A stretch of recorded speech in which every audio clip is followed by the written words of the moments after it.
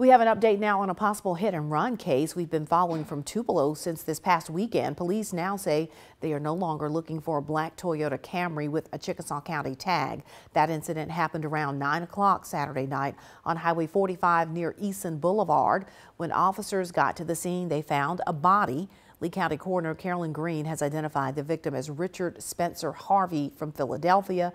If you were in that area of Eason Boulevard around 9 o'clock Saturday night, or if you have any information related to this incident, call Tupelo Police or Crime Stoppers of Northeast Mississippi. Police say any small detail could help out in this investigation. The numbers are there on your screen.